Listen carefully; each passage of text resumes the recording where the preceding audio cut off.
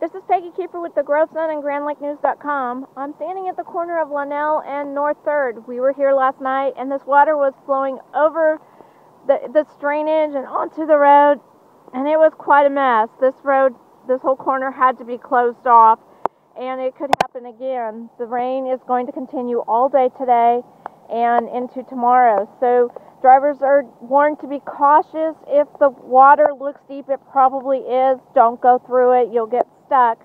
This is Peggy Keeper from the Grove Sun and GrandLakeNews.com reporting.